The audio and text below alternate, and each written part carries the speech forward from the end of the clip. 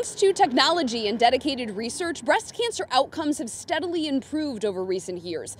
If diagnosed early, Director of Breast Oncology here at Henry Ford says you're looking at a 98+% survival rate, but early detection is key. Just take it from Clinton Township mother of 3, Gina Bova. A self-check in the shower 12 years ago caught a string bean-shaped lump on her right breast. Didn't hurt, wasn't inflamed. Just a little, it was a red flag. That red flag was cancer. It was extremely scary. You go from A to Z. You know, I can't leave this world and leave 3 children and a loving family. Gina is positive for the BRCA2 gene mutation, which can increase the risk of breast and ovarian cancer. It's typically seen in families that have a significant history of breast and or ovarian cancer. That increased risk can be anywhere from a 60 to 80% lifetime risk. While BRCA1 and 2 may be common mutations linked to cancer, they're not the only ones, says Dr. Jessica Bensenhaver. We actually do 40 gene panel testing now on patients that we think may have a gene mutation putting them at high risk.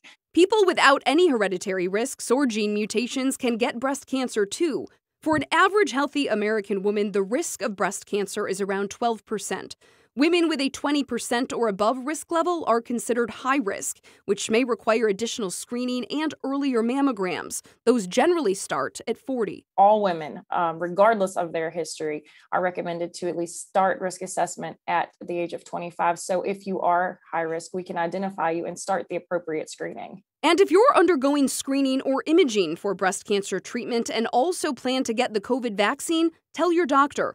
While it's safe to get the vaccine during treatment, the shot could impact what they see on a screen. So, for example, if the patient gets the vaccine in their left arm, it causes lymph node swelling in the lymph nodes under the arm and actually in through the chest. So it is very important that we know that if the patient comes in for their screening imaging or if the patient is undergoing any sort of treatments, because we know to expect seeing it. As for Gina, after a mammogram, ultrasound, and biopsy, she and her doctors agreed a bilateral mastectomy was her best course of treatment. She's been cancer-free for 12 years. I was healthy, active.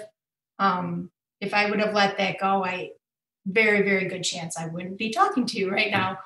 And again, the best thing you can do to be proactive is knowing your risk factors. That starts at age 25. We'll post all of this information online at WXYZ.com. In Detroit, Jen Shantz, 7 Action News.